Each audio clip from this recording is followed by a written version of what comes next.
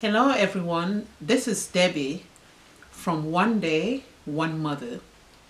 Every family has a story. Welcome to ours.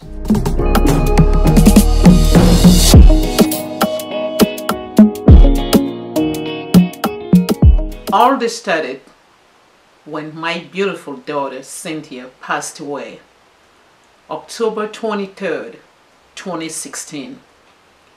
That was the day and the year my life changed.